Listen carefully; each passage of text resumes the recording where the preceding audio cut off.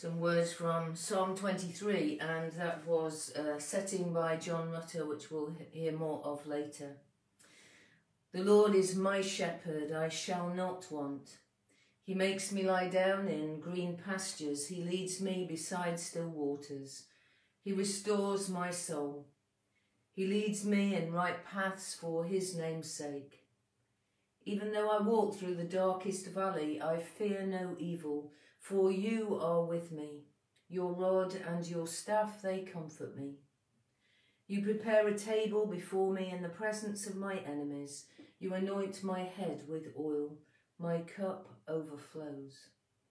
Surely goodness and mercy shall follow me all the days of my life, and I shall dwell in the house of the Lord forever. Grace, mercy, and peace from God our Father and the Lord Jesus Christ be with you. Alleluia. Christ is risen. He is risen indeed. Alleluia. Well, welcome again to Sunday morning as we gather together to share worship together.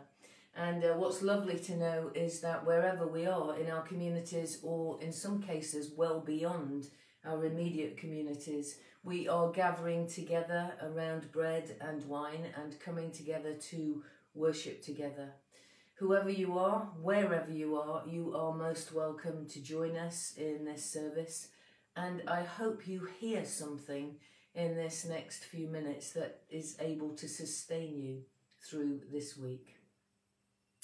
And so as we come together, we pray together the prayer of preparation.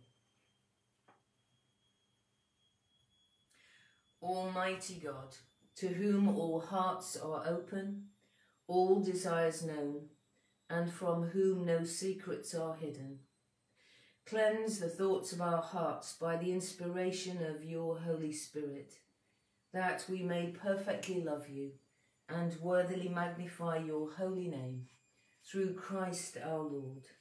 Amen. And so we are invited to come to God this morning and to offer ourselves to him. And we remember that our Lord Jesus Christ said the first commandment is this: Hear, O Israel, the Lord our God is the only Lord. You shall love the Lord your God with all your heart, with all your soul, with all your mind, and with all your strength. The second is this: love your neighbour as yourself. There is no other commandment greater than these. On these two commandments hang all the law and the prophets.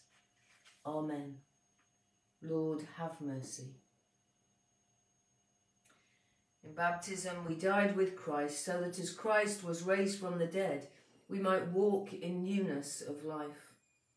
Let us receive new life in him as we confess our sins, in penitence and in faith. And we'll keep a few moments of silence as we gather ourselves afresh before God this morning.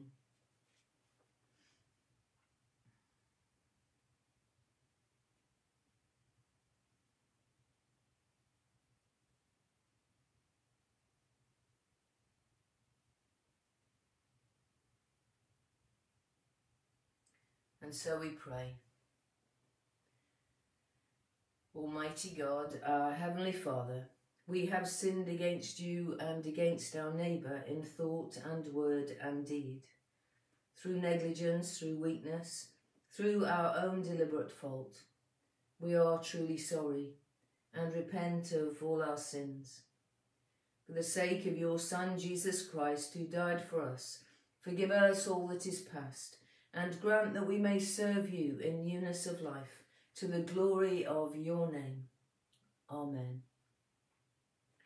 Almighty God, who forgives all who truly repent, have mercy upon you. Pardon and deliver you from all your sins. Confirm and strengthen you in all goodness, and keep you in life eternal, through Jesus Christ our Lord. Amen. And so we come together to pray our special prayer for today, the fourth Sunday of the season of Easter. Let us pray.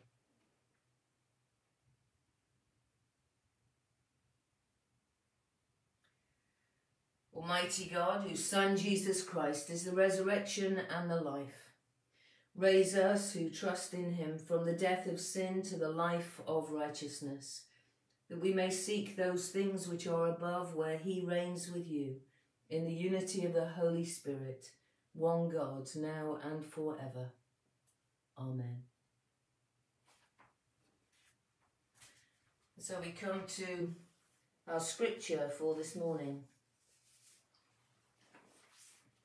And we have two readings. You've already heard some scripture from Psalm 23. And in this season, we always read from the book of Acts, and we learn again about the birth of the early church. And so this is from Acts chapter 2 and beginning at verse 42. This tells us that the newly converted devoted themselves to the apostles' teaching and to fellowship, to the breaking of bread and to prayer. Everyone was filled with awe at the many wonders and signs performed by the apostles. All the believers were together and had everything in common. They sold property and possessions to give to anyone who had need. Every day they continued to meet together in the temple courts. They broke bread in their homes and ate together with glad and sincere hearts, praising God and enjoying the favour of all the people. And the Lord added to their number daily those who were being saved. This is the word of the Lord. Thanks be to God. And so to our gospel reading. Alleluia, alleluia. Jesus said to them, I am the bread of life. Whoever comes to me will never be hungry, and whoever believes in me will never be thirsty. Alleluia. Hear the gospel of our Lord Jesus Christ according to John. Glory to you, O Lord. And so from John chapter 10 and beginning at verse 1. And this is Jesus speaking. Very truly I tell you, Pharisees, anyone who does not enter the sheep pen by the gate, but climbs in by some other way, is a thief and a robber. The one who enters by the gate is the shepherd of the sheep. The gatekeeper opens the gate for him, and the sheep listen to his voice. He calls his own sheep by name and leads them out. When he has brought out all his own, he goes on ahead of them, and his sheep follow him, because they know his voice. But they will never follow a stranger. In fact, they will run away from him, because they do not recognize a stranger's voice. Jesus used this figure of speech, but the Pharisees did not understand what he was telling them. Therefore Jesus said again, Very truly I tell you, I am the gate for the sheep. All who have come before me are thieves and robbers, but the sheep have not listened to them. I am the gate. Whoever enters through me will be saved. They will come in and go out and find pasture. The thief only comes to steal and kill and destroy. I have come that they may have life and have it to the full. This is the gospel of the Lord. Praise to you, O Christ. Shall we pray?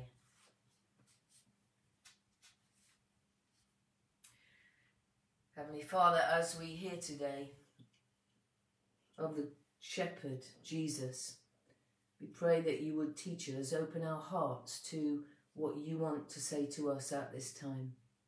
In Jesus' name we ask. Amen. Well, readings today in which we might find some resonance. That's reading from Acts. It follows on from the coming of the Holy Spirit with great power and also great gentleness, and it has changed people. Peter has proclaimed the good news of Jesus. He's explained that this Jesus whom they crucified and who had risen from the dead was the Messiah they had been looking for. And people believed what they heard and began to gather together. They gathered together in their homes. They broke bread together. They shared their possessions. They praised God, and they grew in number. Their newfound faith changed the direction of their lives, changed their hearts and minds, and changed the way they lived and the ways in which they related one to another. And later we hear of the church reaching out to the poor, meeting the needs of others. It was a church that had a kind of flow and movement in it. It wasn't easy though, even though at this time they were finding favour among the people. Persecution came quickly as authorities tried to suppress the faith of this new following that threatened the status quo. But it grew. The name of Jesus was on the lips of many. 2,000 years and more later, here we are in our homes, sadly not together. In many ways forced into a new way of being, looking for the positives but beginning to be more acutely aware of what really sustains us in our daily lives. Beginning to be aware of the losses of these days. The loss of physicality and human connection. The loss of gathering together. The loss of shared communion. Seeing things through a screen is not quite the same, is it? But we're learning and we're growing, because we are growing to discover that faith sustains us even when we can't meet, because Jesus sustains us. That human connection is vital to our well-being, and that possessions are not the thing that we have made them to be. I don't know about you, but I've taken some of this time to ask myself the question, what do I really need to live well? What can I give away? And the signs are that a number of people are doing the same thing, judging by the number of things that are appearing in boxes at the bottom of people's drives to just take away. And this, I don't believe, is just an exercise in filling time. It's an exercise in realising that what we thought would bring us joy really didn't. Or if it did, the joy didn't last. The early followers of Jesus were discovering that too. Fellowship together was important. Praising God, sharing what they had and sharing the gospel became prominent features of their way of life. Many travelled very long and very light, and the gospel moved out of the confines of Jerusalem into the whole area through Europe and across the world. It's a gospel that's changed many lives and transformed our ways of being. And I believe we as followers of Jesus are being challenged again to discover what is really important to us in life, in faith, in our relationship with God, and in our relationship with people. And to discover again afresh for ourselves the truth of the words of Jesus to us this morning. I have come that they may have life and have it to the full. So what is it to have life to the full? Sometimes in our translations of the Bible, abundant life. The abundant life is not about quantity or wealth or success or approval. It's not about popularity or security or being number one or any of the things that sometimes we think it is. The abundant life is quality, not quantity. It is a life that gives. It is a life that has meaning. It is about living out the life of God that is nurtured within. It's about allowing God to transform by His Spirit and to bring meaning, integrity, purpose, creativity, relationship, and wholeness. The abundant life adds to the life of others and to the world. It's life that leads us to love in a way that breaks down barriers, that leads us to joy when the circumstances don't lead us that way. A life that leads us to sacrificial kindness, a life that radiates beauty and hope and generosity and peace, and a life that, in the words of Michael Marshall, does not add to the pain of the world, but brings healing. If that is the life we seek, then following Jesus and accepting His invitation into the sheepfold is the way to live. And that means that we have to open the gate of our own lives to him, who later in John's Gospel speaks of himself as the Good Shepherd. There's much imagery of good and bad shepherding in the Bible. I guess the most famous is that of the 23rd Psalm, an image of God who revives and leads and nurtures and protects, an image of God who leads by quiet waters and restores, and who gives us the courage we need so that we're not overcome by the valley of the shadow of death, who is generous and provides the reassurance of knowing that we will never be left alone and never abandoned, and that when we go astray, we will recognise the voice that calls us back, because there are thieves and bandits who seek to steal from us that which God has given to us. And those thieves and bandits come in different ways and by different means. Many of you know I have 2 cats, Mork and Mindy, only now it seems I might have 3 cats. The third looks very like Mindy. Somehow this third cat, I don't know where she's from, keeps stealing into the house. I have discovered her in the airing cupboard, eating from the food bowls, charging out of the house chased by my 2, and yesterday climbing through one of the most inaccessible windows in the house. She is stealthy, but alluring. Thieves are stealthy. We don't know they have been until later, when we wake up and realise. They come when we're unaware, just like the thief of the abundant life, and it is easy to be allured. And how does that happen? I think it happens when we take God and people and things for granted. Perhaps we're beginning to realise some things about our own lives, that we took relationships for granted. We became complacent and believed that life would always be this good.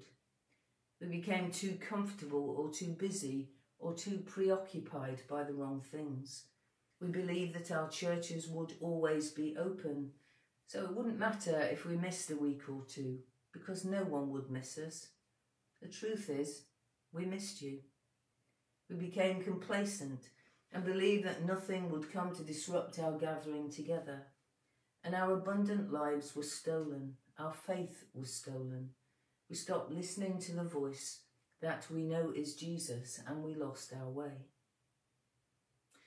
So many voices rattle around in us, and yet we know the voice of Jesus, because it calls us to love and to wisdom and compassion and generosity and beauty and joy and hope.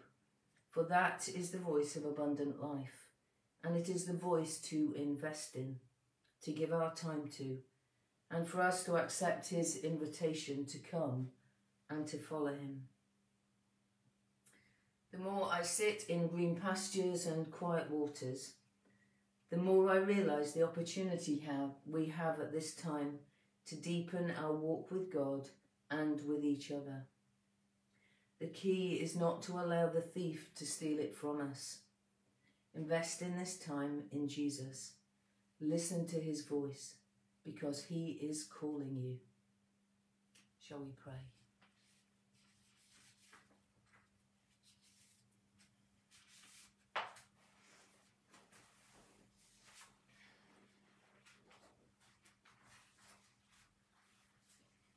A prayer that I've picked up over this last few days and weeks, and prayer to reflect on before we move into our time of intercessory prayer. Let's take a moment, shall we? A moment to be still and to hear the voice of Jesus calling us.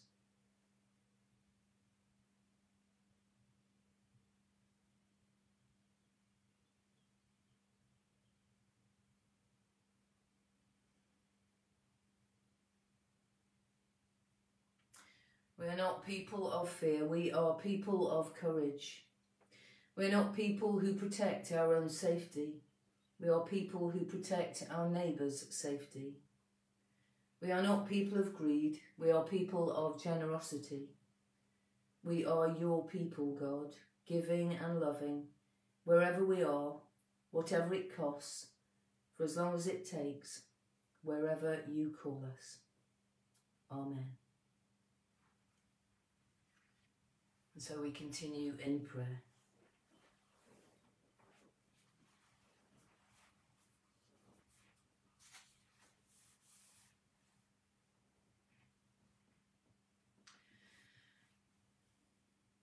Heavenly Father, we give you thanks this morning for our risen Lord Jesus, the Good Shepherd, who seeks out and saves all who are lost. We pray for all who are walking in the valley of the shadow at this time. We pray for all who are struggling in hospital. We pray for all who are at home waiting for news. We pray for those who are anxious. We pray for those who are lonely and alone. Lord, we pray that they might find that in the midst of this time, you are calling them to a place of peace, to a place of abundant life, and to a place of wholeness. Lord, in your mercy, hear our prayer.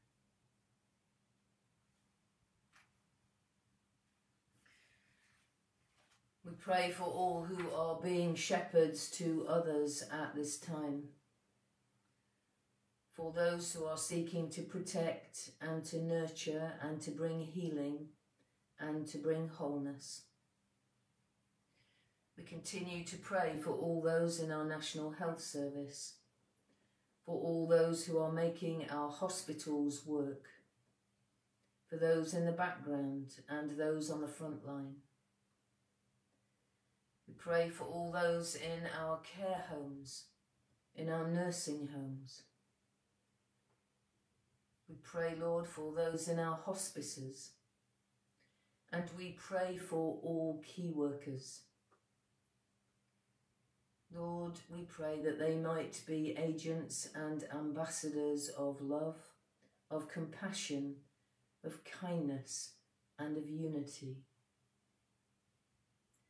Lord, in your mercy, hear our prayer.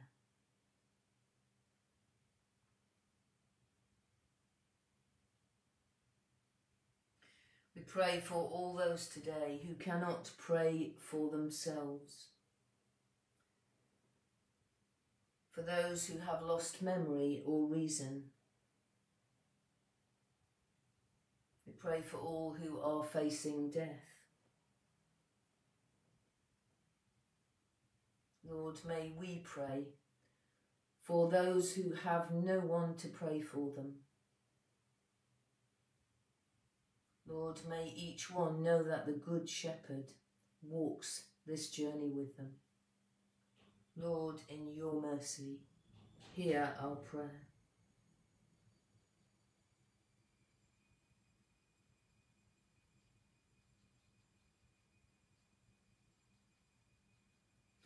And Lord, may we continue to learn to abide in you and know that you abide in us. May we know that nothing separates us from you. And we pray for all who have passed through darkness and entered life and light everlasting. Lord, may we with them inherit a place in your eternal kingdom. Merciful Father, accept these prayers for the sake of your Son, our Saviour, Jesus Christ. Amen.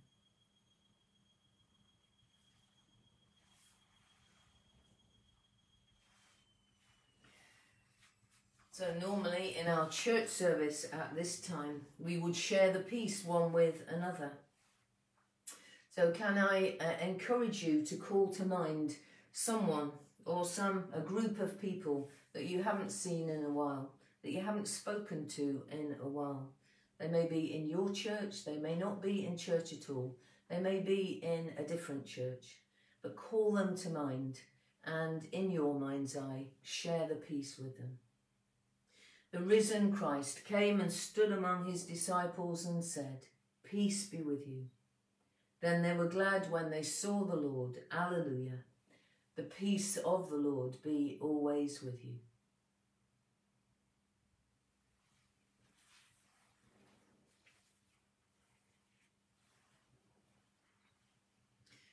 So we come to a time in which we bless bread and wine.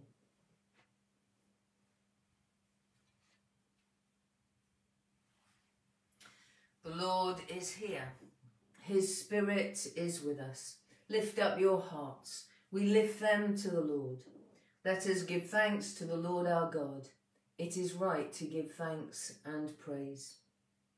It is indeed right, our duty and our joy always and everywhere to give you thanks, Almighty and eternal Father, and in these days of Easter to celebrate with joyful hearts the memory of your wonderful works.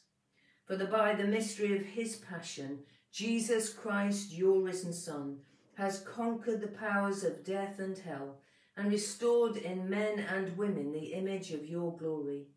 He has placed them once more in paradise and opened to them the gate of eternal life. And so in the joy of this Passover, earth and heaven resound with gladness, while angels and archangels and the powers of all creation sing forever the hymn of your glory. Holy, holy, holy Lord, God of power and might, heaven and earth are full of your glory. Hosanna in the highest. We praise and bless you, loving Father, through Jesus Christ our Lord. And as we obey his commands, send your Holy Spirit, that broken bread and wine outpoured may be for us the body and blood of your dear Son. For on the night before he died, he had supper with his friends, and taking bread, he praised you. He broke the bread, gave it to them, and said, "Take, eat. This is my body, which is given for you. Do this in remembrance of me." And when supper was ended, he took the cup of wine. Again he praised you, gave it to them, and said, "Drink this, all of you. This is my blood of the new covenant, which is shed for you and for many, for the forgiveness of sins. Do this as often as you drink it, in remembrance of me."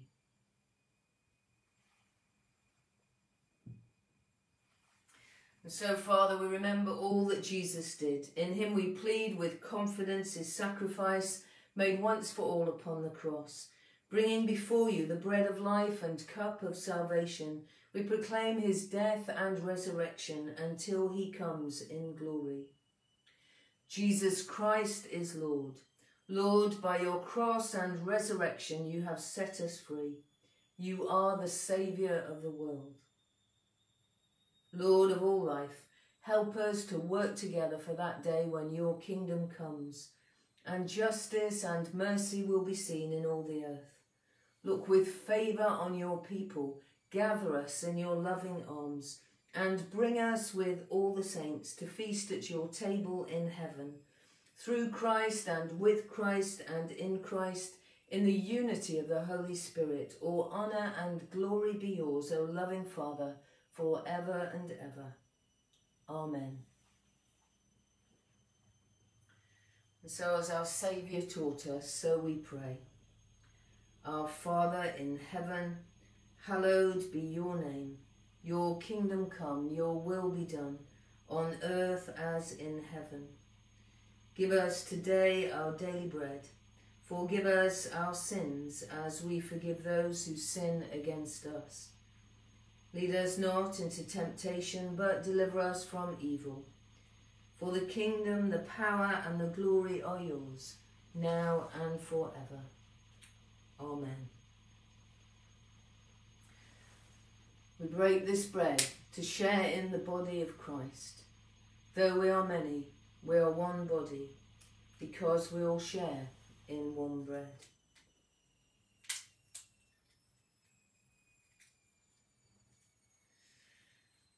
And so we pray together. Most merciful Lord, your love compels us to come in. Our hands were unclean, our hearts were unprepared. We were not fit even to eat the crumbs from under your table. But you, Lord, are the God of our salvation and share your bread with sinners. So cleanse and feed us with the precious body and blood of your Son, that he may live in us and we in him, and that we with the whole company of Christ may sit and eat in your kingdom. Amen.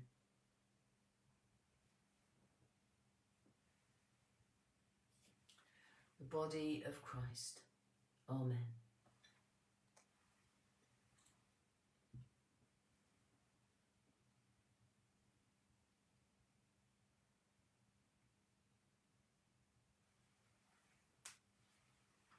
The blood of Christ. Amen.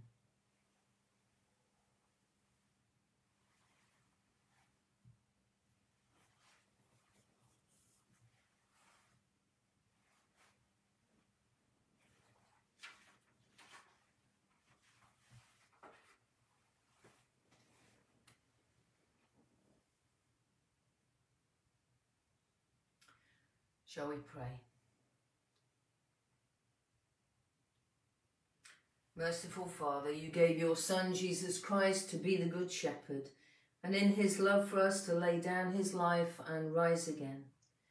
Keep us always under his protection, and give us grace to follow in his steps. Through Jesus Christ our Lord. Amen.